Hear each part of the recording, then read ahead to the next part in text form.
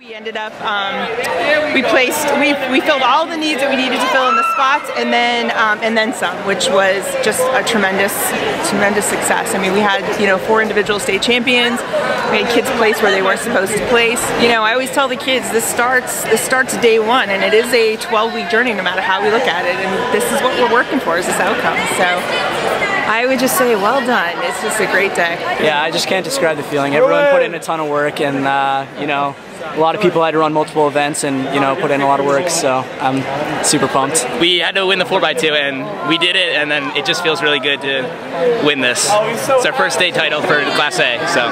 We had a lot of guys who were willing to just get out there and put in the work and grind out all their events for the team, just knowing that it was a team effort. This year, I would say that having the taste of that success,